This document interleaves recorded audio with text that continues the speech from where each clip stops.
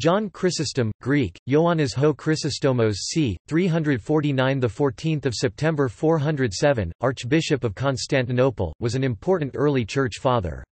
He is known for his preaching and public speaking, his denunciation of abuse of authority by both ecclesiastical and political leaders, the divine liturgy of Saint John Chrysostom, and his ascetic sensibilities. The epithet Chrysostomos, anglicized as Chrysostom, means golden-mouthed in Greek and denotes his celebrated eloquence. Chrysostom was among the most prolific authors in the early Christian Church, exceeded only by Augustine of Hippo in the quantity of his surviving writings. He is honored as a saint in the Oriental Orthodox, Eastern Orthodox, Catholic, Anglican, and Lutheran churches, as well as in some others. The Eastern Orthodox, together with the Byzantine Catholics, hold him in special regard as one of the three holy hierarchs alongside Basil the Great and Gregory of Nazianzus. The feast days of John Chrysostom in the Eastern Orthodox Church are the 13th of November and the 27th of January. In the Roman Catholic Church he is recognized as a Doctor of the Church and commemorated on the 13th of September in the current general Roman calendar and on the 27th of January in the older calendar. Other churches of the Western tradition, including some Anglican provinces and some Lutheran churches, also commemorate him on the 13th of September. However, certain Lutheran churches and Anglican provinces commemorate him on the traditional feast day of the 27th of January. The Coptic Church also recognizes him as a saint with feast days on 16 Thout and 17 Hathor. Topic: Biography. Topic: Early life and education.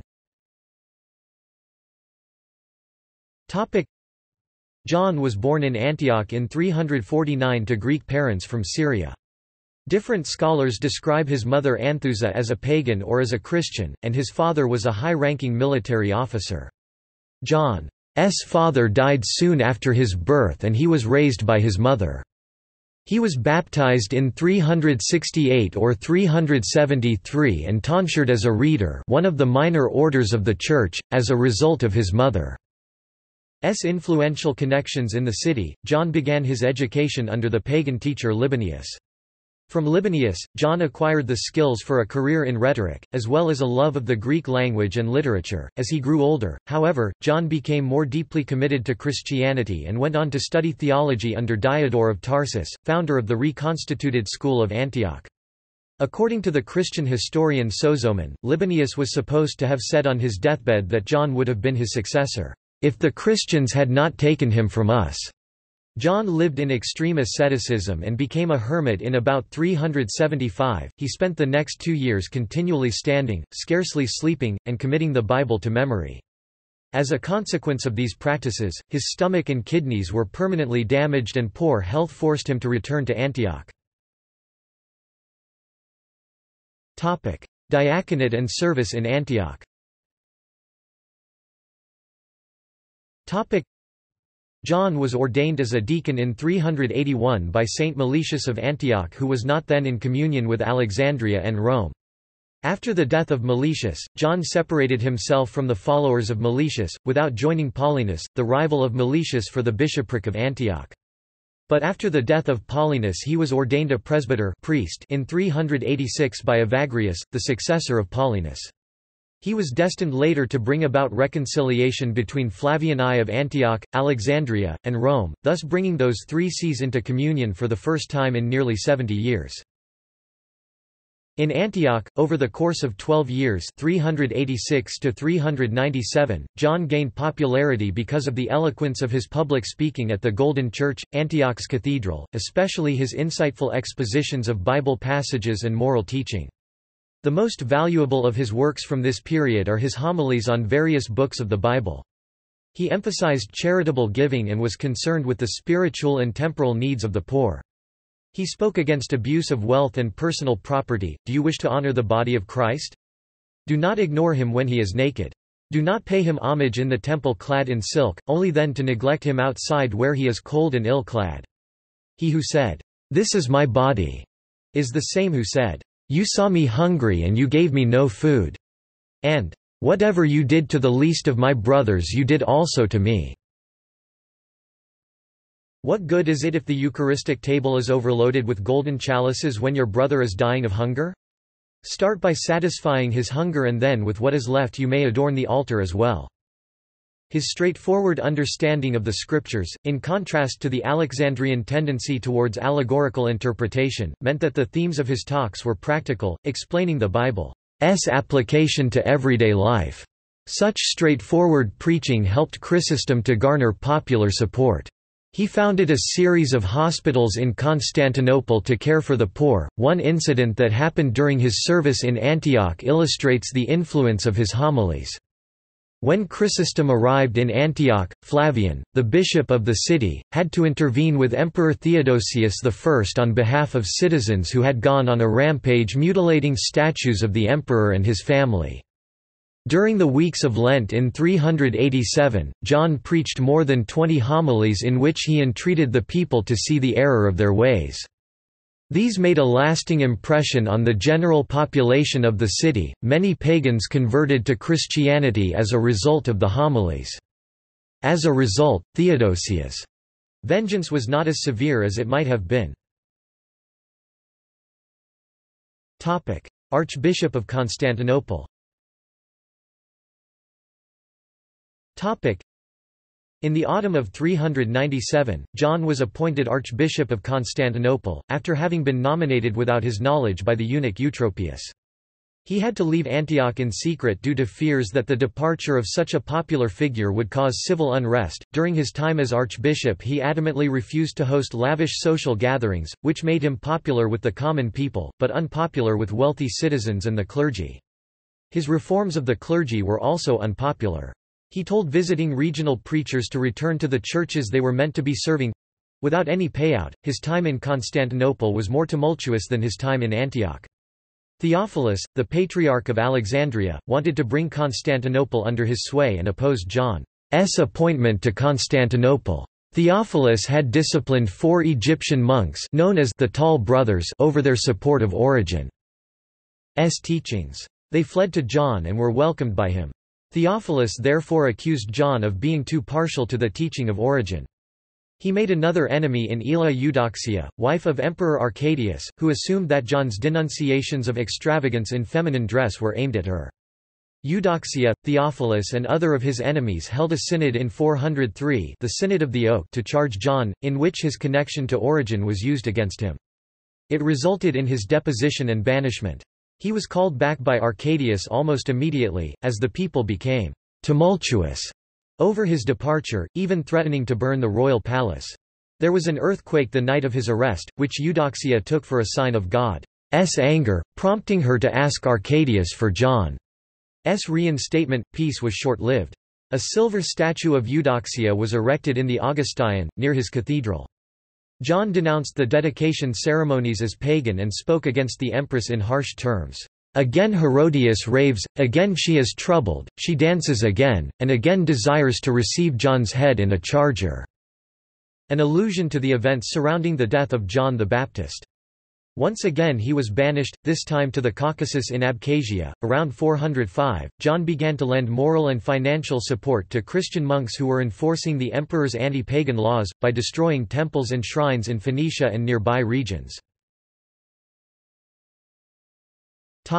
Exile and death. The causes of John's exile are not clear, though Jennifer Berry suggests that they have to do with his connections to Arianism. Other historians, including Wendy Mayer and Geoffrey Dunn, have argued that the surplus of evidence reveals a struggle between Johannite and anti-Johannite camps in Constantinople soon after John's departure and for a few years after his death. Faced with exile, John Chrysostom wrote an appeal for help to 3 churchmen, Pope Innocent I, Venerius the Bishop of Milan, and the third to Chromatius, the Bishop of Aquileia. In 1872, church historian William Stevens wrote, "The Patriarch of the Eastern Rome appeals to the great bishops of the West, as the champions of an ecclesiastical discipline which he confesses himself unable to enforce, or to see any prospect of establishing. No jealousy is entertained of the Patriarch of the Old Rome by the Patriarch of the New Rome. The interference of Innocent is courted, a certain primacy is accorded him, but at the same time he is not addressed as a supreme arbitrator. Assistance and sympathy are solicited from him as from an elder brother, and 2 other prelates of Italy are joint recipients with him of the appeal. Pope Innocent I protested John's banishment from Constantinople to the town of Koukoussis in Cappadocia, but to no avail. Innocent sent a delegation to intercede on behalf of John in 405. It was led by Gaudentius of Brescia. Gaudentius and his companions, 2 bishops, encountered many difficulties and never reached their goal of entering Constantinople. John wrote letters which still held great influence in Constantinople. As a result of this, he was further exiled from Koukoussis, where he stayed from 404 to 407, to Pityus in modern Georgia, where his tomb is a shrine for pilgrims. He never reached this destination, as he died at Cumana Pontica on 14 September 407 during the journey. His last words are said to have been, "Doxa toi theoi panton enikin." Glory be to God for all things. Veneration and canonization. John came to be venerated as a saint soon after his death. Almost immediately after, an anonymous supporter of John known as Pseudo-Martyrius wrote a funeral oration to reclaim John as a symbol of Christian orthodoxy. But 3 decades later, some of his adherents in Constantinople remained in schism. Saint Proclus, Patriarch of Constantinople 434–446, hoping to bring about the reconciliation of the Johannites, preached a homily praising his predecessor in the Church of Hagia Sophia. He said, "O John, your life was filled with sorrow, but your death was glorious. Your grave is blessed and reward is great, by the grace and mercy of our Lord Jesus Christ, O graced one, having conquered the bounds of time and place. Love has conquered space, unforgetting memory has annihilated the limits, and place does not hinder the miracles of the saint." These homilies helped to mobilize public opinion, and the Patriarch received permission from the Emperor to return Chrysostom's relics to Constantinople, where they were enshrined in the Church of the Holy Apostles on 28 January 438. The Eastern Orthodox Church commemorates him as a great ecumenical teacher, with Basil the Great and Gregory the theologian. These 3 saints, in addition to having their own individual commemorations throughout the year, are commemorated together on 30 January, a feast known as the Synaxis of the 3 Hierarchs. There are several feast days dedicated to him. The 27th of January, translation of the relics of Saint John Chrysostom from Cumana to Constantinople. The 30th of January, Synaxis of the 3 Great Hierarchs. The 14th of September, repose of Saint John Chrysostom. The 13th of November, Saint John Chrysostom the Archbishop of Constantinople. Topic: Writings. Topic: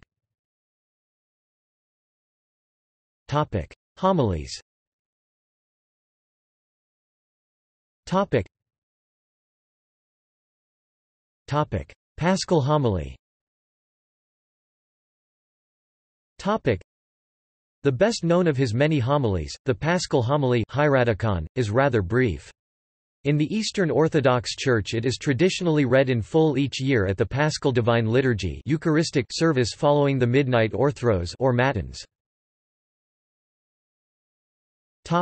General. Chrysostom S. extant homiletical works are vast, including many hundreds of exegetical homilies on both the New Testament, especially the works of St. Paul, and the Old Testament, particularly on Genesis. Among his extant exegetical works are 67 homilies on Genesis, 59 on the Psalms, 90 on the Gospel of Matthew, 88 on the Gospel of John, and 55 on the Acts of the Apostles. The homilies were written down by stenographers and subsequently circulated, revealing a style that tended to be direct and greatly personal, but formed by the rhetorical conventions of his time and place. In general, his homiletical theology displays much characteristic of the Antiochian school, i.e., somewhat more literal in interpreting biblical events, but he also uses a good deal of the allegorical interpretation more associated with the Alexandrian school. John's social and religious world was formed by the continuing and pervasive presence of paganism in the life of the city. One of his regular topics was the paganism in the culture of Constantinople, and in his homilies he thunders against popular pagan amusements, the theatre, horse races, and the revelry surrounding holidays. In particular, he criticizes Christians for taking part in such activities. If you ask Christians who is Amos or Obadiah, how many apostles there were or prophets, they stand mute, but if you ask them about the horses or drivers, they answer with more solemnity than sophists or readers. One of the recurring features of John's homilies is his emphasis on care for the needy. Echoing themes found in the Gospel of Matthew, he calls upon the rich to lay aside materialism in favor of helping the poor, often employing all of his rhetorical skills to shame wealthy people to abandon conspicuous consumption. Do you pay such honor to your excrements as to receive them into a silver chamber pot when another man made in the image of God is perishing in the cold? Homilies against Jews and Judaizing Christians. During his first 2 years as a presbyter in Antioch 386–387, John denounced Jews and Judaizing Christians in a series of 8 homilies delivered to Christians in his congregation who were taking part in Jewish festivals and other Jewish observances. It is disputed whether the main target were specifically Judaizers or Jews in general. His homilies were expressed in the conventional manner, utilizing the uncompromising rhetorical form known as the sogos, Greek, blame, censure.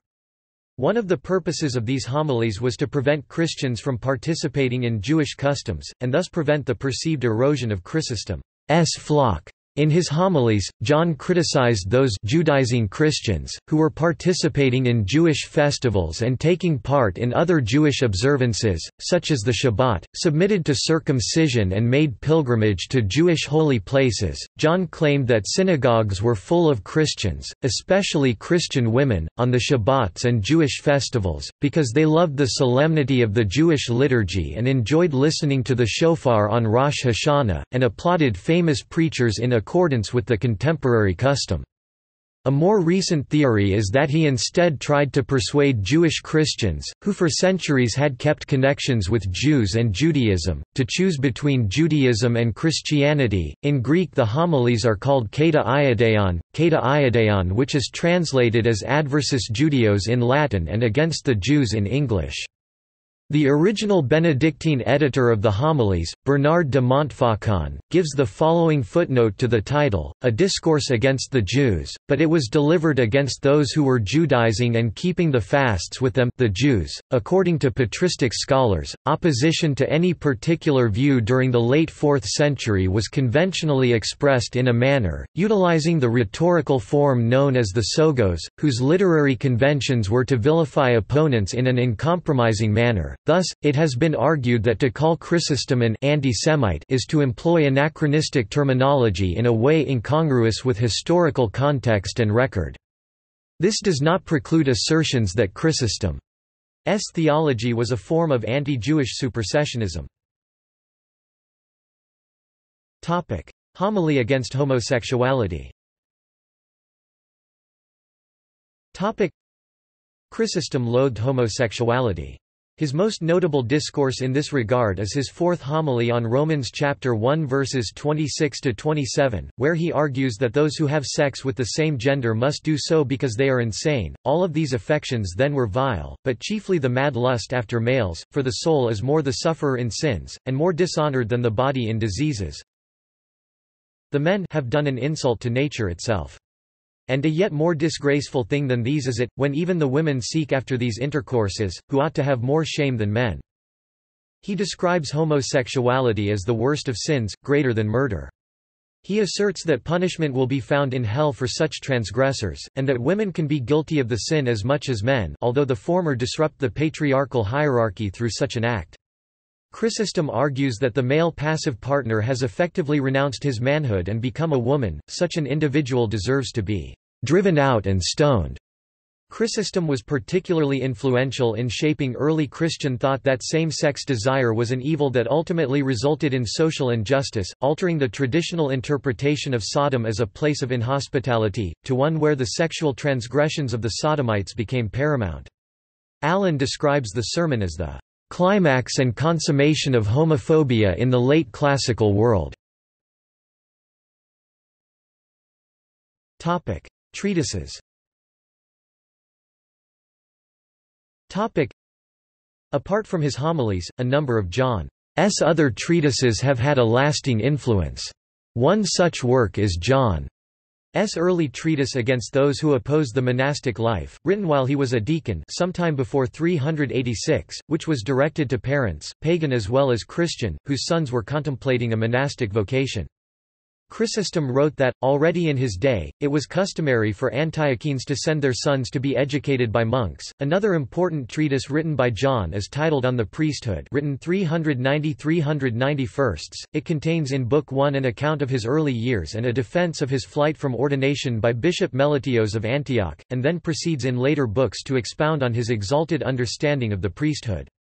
Two other notable books by John are Instructions to Catechumens and On the Incomprehensibility of the Divine Nature.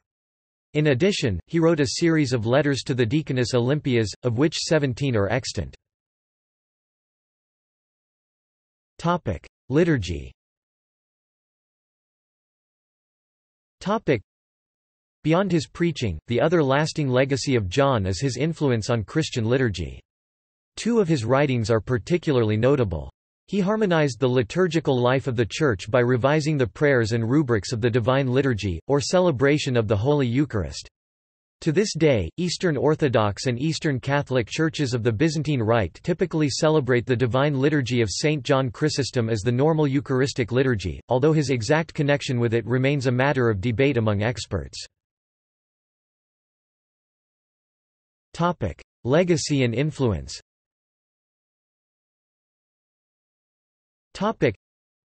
During a time when city clergy were subject to criticism for their high lifestyle, John was determined to reform his clergy in Constantinople. These efforts were met with resistance and limited success. He was an excellent preacher whose homilies and writings are still studied and quoted.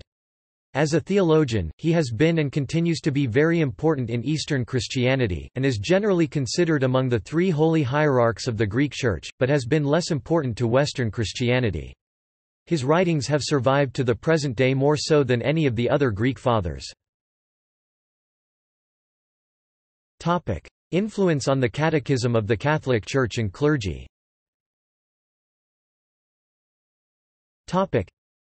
John's influence on church teachings is interwoven throughout the current Catechism of the Catholic Church, revised 1992. The Catechism cites him in 18 sections, particularly his reflections on the purpose of prayer and the meaning of the Lord's Prayer. Consider how Jesus Christ teaches us to be humble, by making us see that our virtue does not depend on our work alone but on grace from on high. He commands each of the faithful who prays to do so universally, for the whole world. For he did not say, "Thy will be done in me or in us," but, "on earth." The whole earth, so that error may be banished from it, truth take root in it, all vice be destroyed on it, virtue flourish on it, and earth no longer differ from heaven. Christian clerics, such as R.S. Storr, refer to him as one of the most eloquent preachers who ever since apostolic times have brought to men the divine tidings of truth and love. And the 19th-century John Henry Newman described John as a bright, cheerful, gentle soul, a sensitive heart. Music and literature.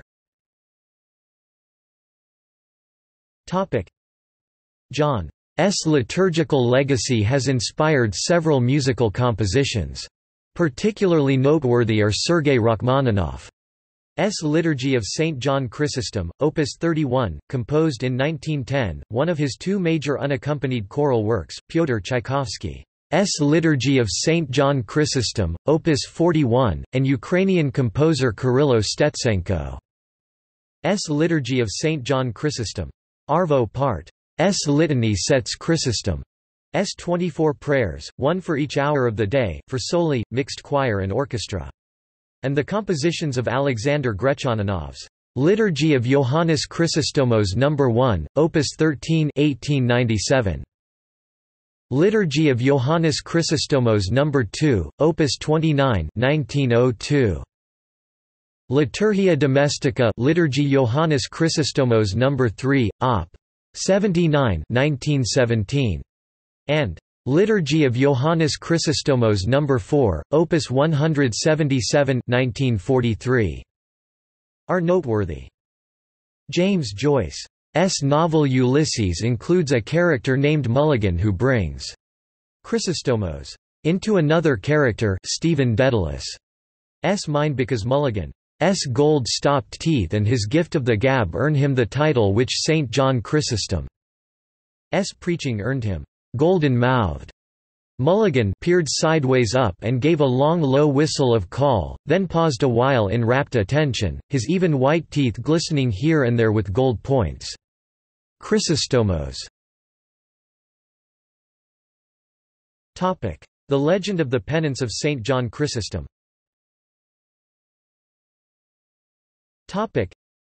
A late medieval legend not included in the Golden Legend relates that, when John Chrysostom was a hermit in the desert, he was approached by a royal princess in distress. The saint, thinking she was a demon, at first refused to help her, but the princess convinced him that she was a Christian and would be devoured by wild beasts if she were not allowed to enter his cave. He therefore admitted her, carefully dividing the cave in 2 parts, one for each of them.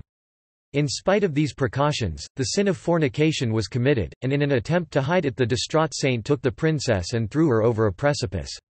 He then went to Rome to beg absolution, which was refused. Realizing the appalling nature of his crimes, Chrysostom made a vow that he would never rise from the ground until his sins were expiated, and for years he lived like a beast, crawling on all fours and feeding on wild grasses and roots. Subsequently, the princess reappeared, alive, and suckling the saint's baby, who miraculously pronounced his sins forgiven. This last scene was very popular from the late 15th century onwards as a subject for engravers and artists. The theme was depicted by Albrecht Dürer around 1496, Hans Sebald Boehm and Lucas Cranach the Elder, among others. Martin Luther mocked this same legend in his Die Lugend von S. Johann Chrysostomo 1537. The legend was recorded in Croatia in the 16th century. Relics. John Chrysostom died in the city of Cumana in the year 407 on his way to his place of exile.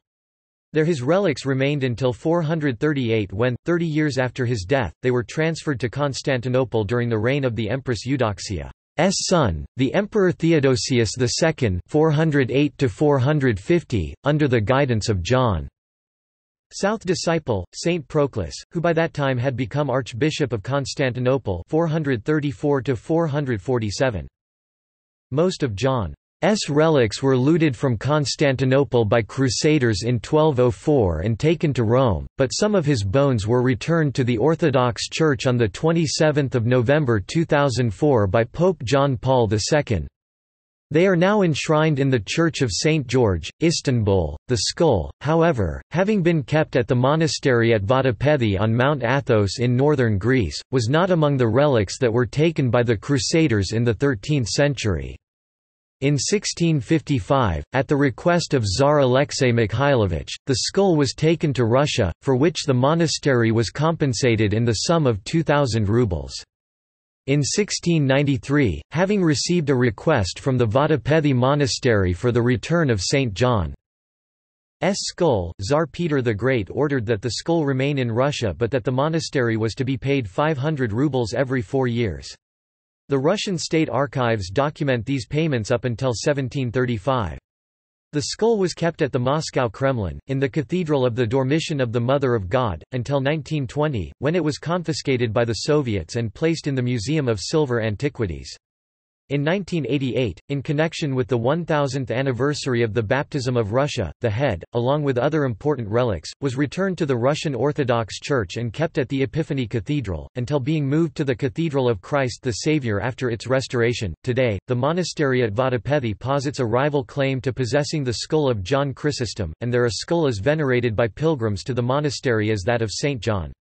2 sites in Italy also claim to have the saint's skull, the Basilica di Santa Maria del Fiore in Florence and the Dal Pozzo Chapel in Pisa.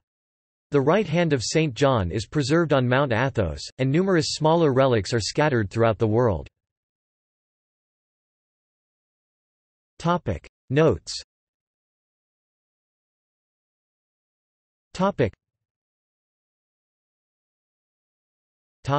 References.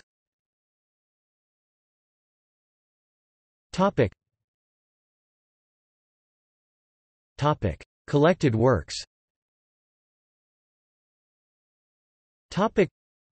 Widely used editions of Chrysostom's works are available in Greek, Latin, English, and French.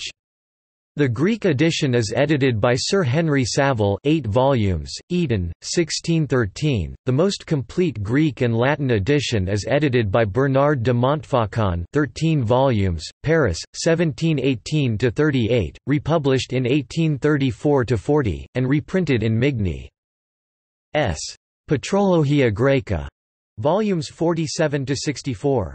There is an English translation in the first series of the Nicene and Post-Nicene Fathers, London and New York, 1889–90.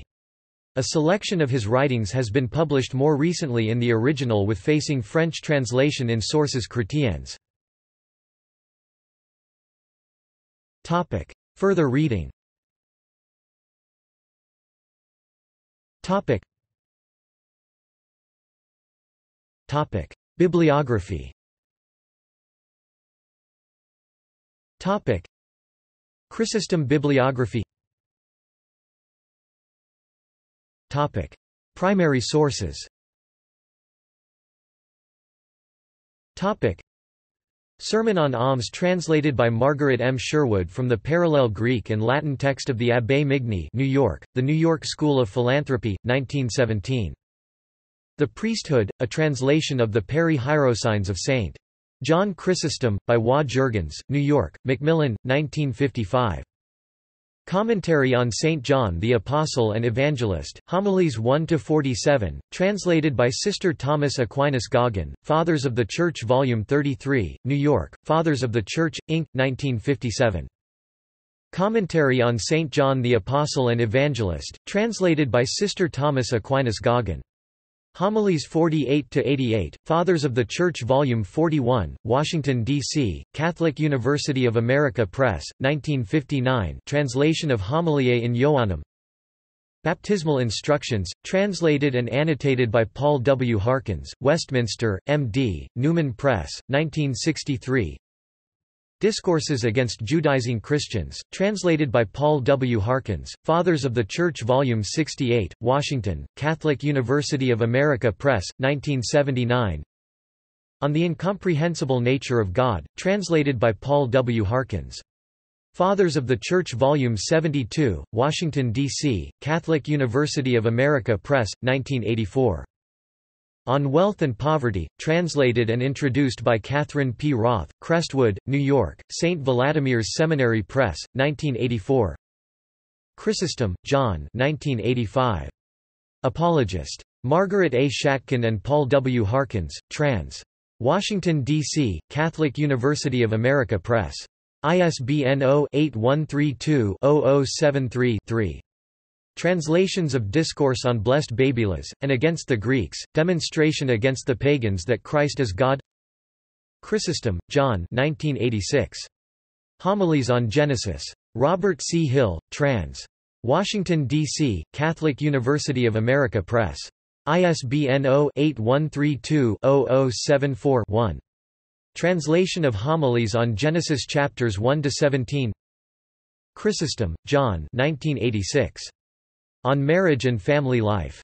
Catherine P. Roth, trans. Crestwood, N.Y., St. Vladimir's Seminary Press.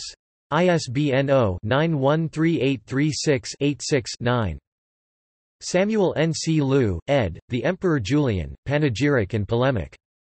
Claudius Mamertinus, John Chrysostom, Ephraim the Syrian, Liverpool, Liverpool University Press, 1986, contains translation of John Chrysostom, Homily on Saint Babylus, Against Julian and the Pagans XIV 19. Commentaries on the Sages, translated with an introduction by Robert Charles Hill, 2 vols, Brookline, M.A., Holy Cross Orthodox Press, 2006. Volume 1 is a translation of the Commentary on Job, Volume 2 is a translation of the Commentary on Proverbs. Secondary sources. Atwater, Donald 1939. St. John Chrysostom, The Voice of Gold. London, Harville. Bauer, Chrysostomus 1959. John Chrysostom and His Times. M. Gonzaga, trans. 2nd ed. London, Sands. Lim, Richard 1995. Public Disputation, Power, and Social Order in Late Antiquity. Berkeley, University of California Press. ISBN 0-585-16041-4. External links.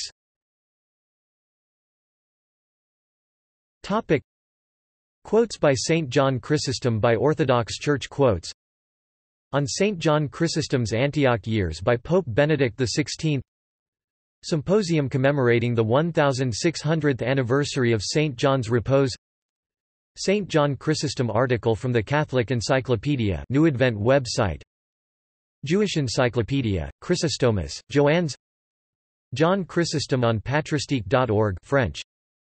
Was St. John Chrysostom anti-Semitic? St. John Chrysostom, the Archbishop of Constantinople, Orthodox icon and Synaxarian, the 13th of November feast day. Translation of the relics of St. John Chrysostom, the Archbishop of Constantinople, the 27th of January feast day. Synaxis of the ecumenical teachers and hierarchs, Basil the Great, Gregory the Theologian, and John Chrysostom, the 30th of January feast day. Colonnade statue, St. Peter's Square. John Chrysostom mosaic in Hagia Sophia. Topic: Works. Topic: Works by or about John Chrysostom at Internet Archive. Works by John Chrysostom at LibriVox, public domain audiobooks. The Divine Liturgy of St. John Chrysostom. Study text of the Divine Liturgy of St. John Chrysostom, Ruthenian edition, with scriptural references. Writings of Chrysostom in the Christian Classics Ethereal Library edition of the Nicene and Post-Nicene Fathers. On the priesthood, ascetic treatises, select homilies and letters, homilies on the statues, homilies on the Gospel of St. Matthew, homilies on the Acts of the Apostles and the Epistle to the Romans, homilies on 1st and 2nd Corinthians, homilies on the Epistles to the Galatians, Ephesians, Philippians, Colossians, Thessalonians, Timothy, Titus, and Philemon, homilies on the Gospel of St. John and the Epistle to the Hebrews, the Hieraticon Easter Sermon of St. John Chrysostom, 8 homilies against the Jews, Opera Omnia by Migni Patrologia Graeca with analytical indexes. The auxiliary resources page on the Electronic Manipulus Florum project website provides digital transcriptions of the Latin translations of De Laudibus Sancti Pauli Homiliae pg 50, 473–514, Dialogus de Sacerdotio pg 48, 623–91, and in Epistolum ad Hebreos Homiliae pg 63, 9–236, as well as the Latin text of the Pseudo-Chrysostom Opus Imperfectum in Mattheum pg 56, 611–946.